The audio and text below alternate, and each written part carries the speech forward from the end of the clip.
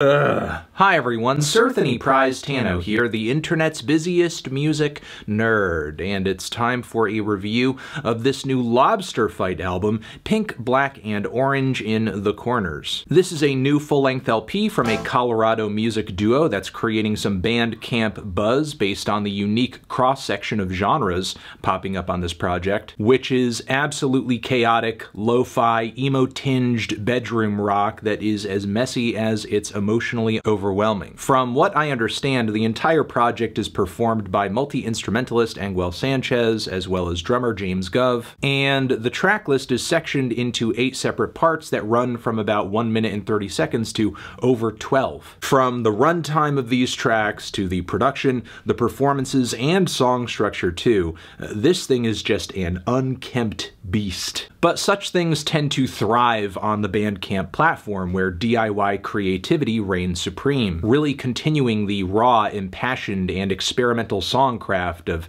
figures like R. Stevie Moore and Daniel Johnston, consciously or unconsciously. These days, that tradition is represented more by artists like Will Toledo of Car Seat Headrest, or even Alex G, who have both transitioned into something a bit more industry these days. And at this very early stage, I think LOBSTERFIGHT is showing a similar potential. This record's emotional potency and explosivity makes itself known right away on the intro. The track kicks off very chaotically with these screamed cycling vocal samples and really sentimental organ chords, which I think the first few seconds of this track sort of displays the separation of tones and sounds that you're going to hear throughout much of this project. These sounds then give way to some chords being played in 3/4 with some pianos and guitar and tiny toy keyboard, but the mix is just so lo-fi. All of these sounds just melt together into this turbulent wall of sound. Even though the fidelity may be limited here, the track still sounds so huge. It's like the recording can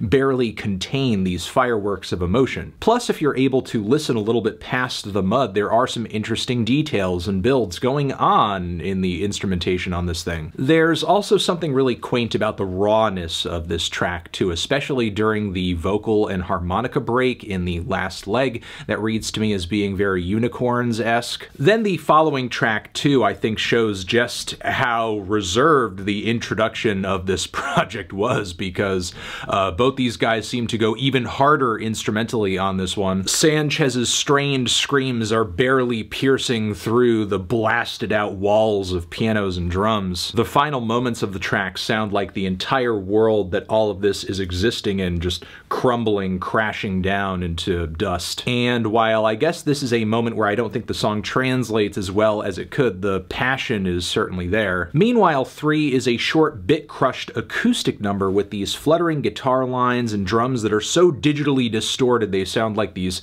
8-bit cannons going off in every direction. Plus, Sanchez's vocal performance here reads like something that wouldn't sound too uncomfortable on, I don't know, let's say just about any outsider folk record. The following track, MOONPIE, then sees the drums and pianos coming back again with a vengeance, hammering onto these synced up chords and rhythms that are absolutely devastating in terms of how loud and noisy they are. They serve as an introduction to these absolutely manic verses that careen into one quick build after the next. The performance, the songwriting, everything sounds so fragmented, it sounds so out of control, and yet it's really together at the same time. It's tough to put into words, and I think even tougher to quantify. If I had to liken it to anything, I would say it's a raging river of songcraft, and maybe you do yourself more of a favor just allowing the current to take you and toss you in whatever direction it's going to, rather than trying to sit down and figure out what would this sound like if it was played straight. Then the track V, or 5, is maybe the crown jewel of the record. The mathy instrumental transitions, tongue-in-cheek jazz chords, as well as the emo-inspired lead vocals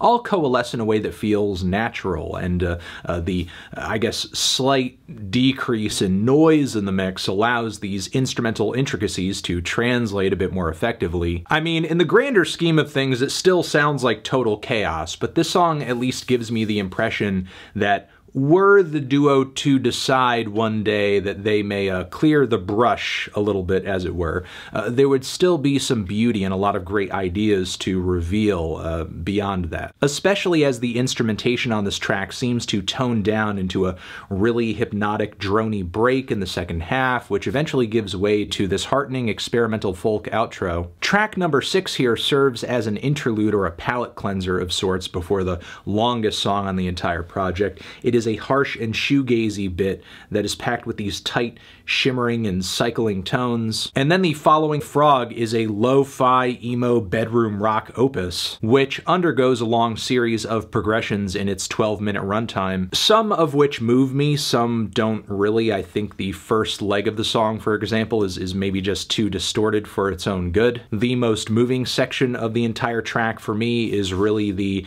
meditative guitar instrumental that starts just before the halfway point. I have to say it's kind of nice for the duo to create this moment of serenity that almost achieves, I guess, the intimacy and the rawness of like some early Microphones tracks. The closing track, Short Song, continues this gentle demeanor with these orchestrated bits of guitar and background vocals and beats that almost feel like a little lo-fi orchestra. And overall, that's pretty much the record. A really raw, exciting, and emotional experience. It is really messy and really difficult to make heads or tails of in some respects. Regardless, though, there's still a lot of encouraging and exciting ideas flying in every direction here, and as much as the sonic chaos as well adds to this project's personality, I wouldn't necessarily say it's like necessary for the band to continue in exactly this way in order to continue creating compelling recordings. Feeling a light to decent 7 on this one. Transition, have you given this album a listen? Did you love it? Did you hate it? What would you rate it?